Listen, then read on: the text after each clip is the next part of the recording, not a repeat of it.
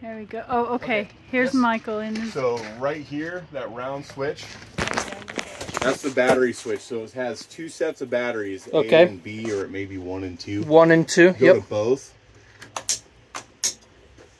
All right. Over here is your ignition. You just flip that once. Starter 1, okay. Yep, and then you hit both starters at the same time. Okay. Does the brake have to be applied for that? No, it's automatic, so you're good. That's how you operate that. All right. To shut it off, there's the engine stop that's right here. All right. So you just press and hold that. Shut off your ignition, and then shut off both batteries. Okay. Oh, batteries have to be